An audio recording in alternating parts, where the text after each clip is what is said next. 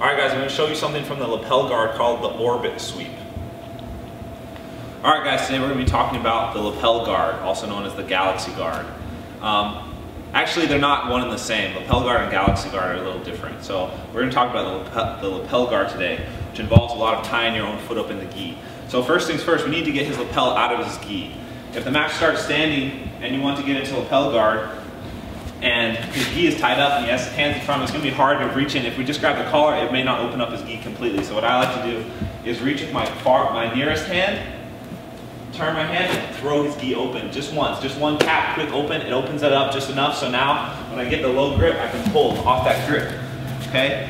Once I get this grip here, I grab it like a rope, low at the bottom of the gi. Okay? I wrap my hands tight around there. I get both hands on it like a baseball grip.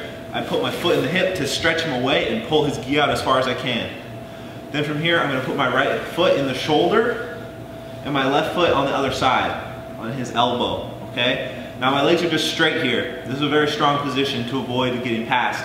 If he tries to throw my legs by, his gi gets in the way, and I'll be able to recover back this way. If he tries to throw the legs to the other side like a leg drag, his gi stops it as well, okay? But we don't just want to stay here. We're going to want to attack with this, okay? So this is just our starting position.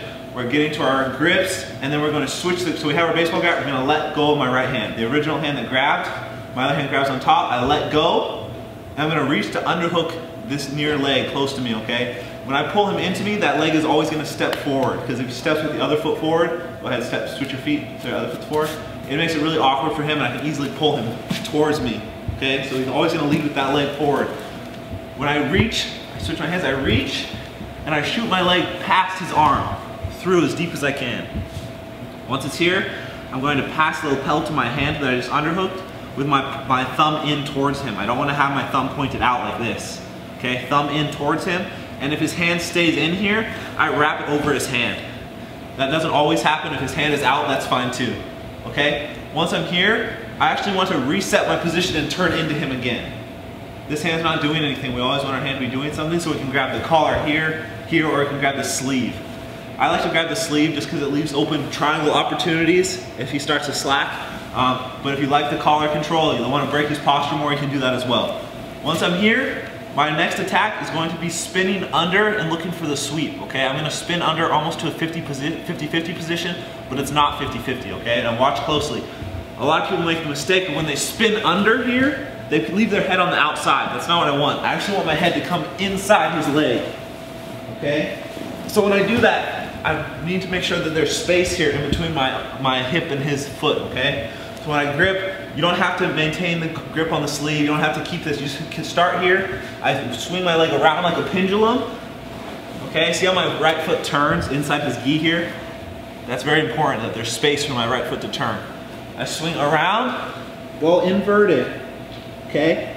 As I go inverted, my left leg shoots through, okay? All the way into like a leg weak position. So turn this way a little bit. Now watch his right hip right here. Watch what happens when my foot comes through. Here, my foot shoots through to the right hip. I maintain control on the gi. All right, now my hip is blocking his left foot from being able to step back. When I turn my body and rock his weight backwards, this foot's not able to step back, which allows me to sweep.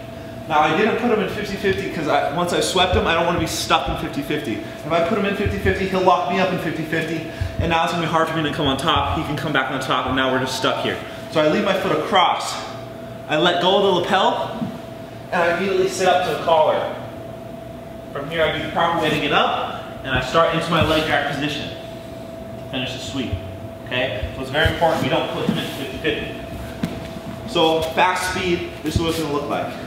I get the grip, foot in the hip, underhook the leg, grab the lapel, turn back into him, reset my position, get control.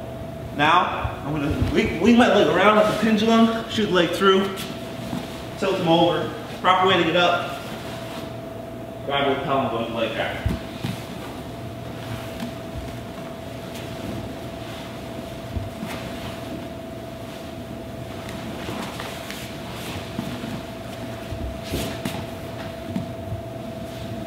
Like that. That's one of the most basic attacks from the lapel guard, spinning under into like a 50-50 sweep.